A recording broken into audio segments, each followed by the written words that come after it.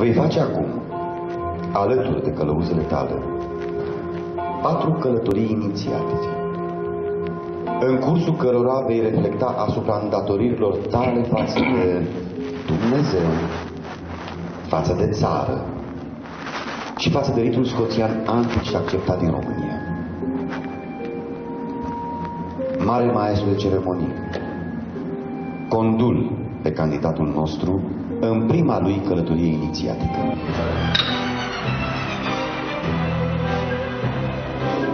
De aici încolo va fi obligația voastră și privilegiul vostru de a conduce, de a călăuzi și instrui pe frații voștri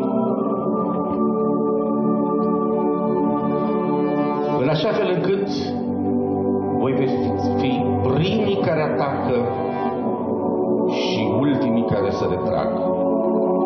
Voi trebuie să fiți cei mai înflăcărați din toți frații.